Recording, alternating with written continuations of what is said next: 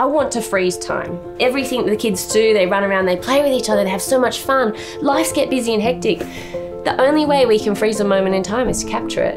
And when we capture it, we have to make sure we do something with that so the kids can see it in the future. It's not just for us, it's for them.